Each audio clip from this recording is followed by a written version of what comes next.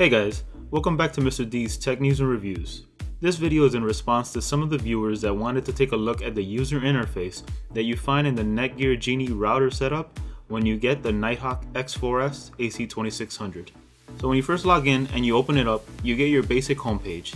Here you find the internet status, your SSID and password, how many attached devices you have, and you can check if your parental controls are on, Ready Share is on, and if the guest networks are enabled. Next, under the Basic tab, you have the Internet Setup, and this is where you can put an account and domain name and set your IP, DNS, and MAC address. Next are Wireless Settings, where you can name your two wireless signals and apply your network key. On the next one, you can see your attached devices.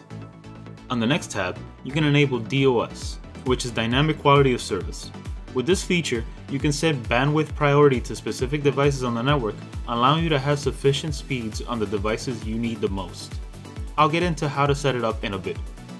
Under Parental Controls, it will send you to the NETGEAR website explaining exactly how they work.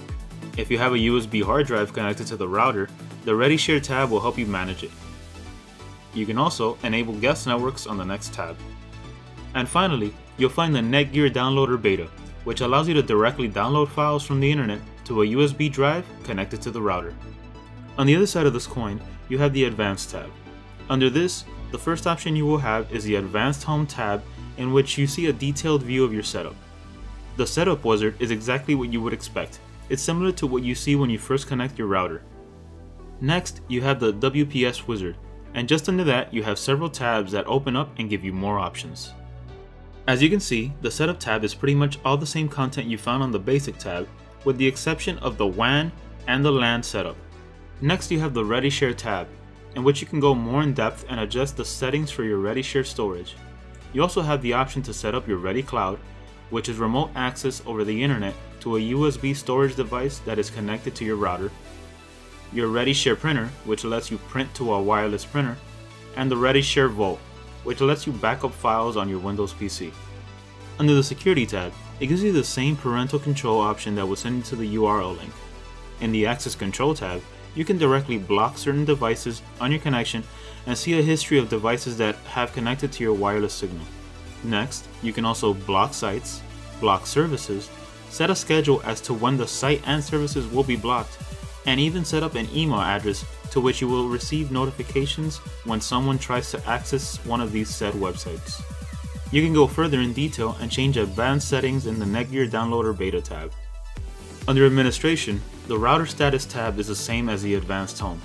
You can see what is going on in the hood in the Logs tab. In the Attached Devices tab, it is the same as on the Basic side.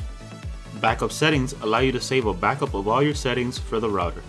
Set Password is where you can change the login password for your router setup UI, and you can check for the latest firmware update here. I'm not going to get into the Advanced Setup tab. If you don't know what that stuff is, you shouldn't be going in there to begin with. Finally, so here you are on the Quality Service tab. If you click on the last option, it'll take you to the Attached Devices tab. Here, as I mentioned before, you will see all of your devices. At this point, all you need to do is click on any of the devices and it will open its own little set of options, allowing you to rename it, set its type, and choose how important the router should categorize its connection. So there it is. Hopefully this quick look into the NETGEAR Genie UI for the NIGHTHAWK X4S R7800 will help you decide whether it's the router for you. Thank you guys. Please like, comment, and subscribe. See you next time.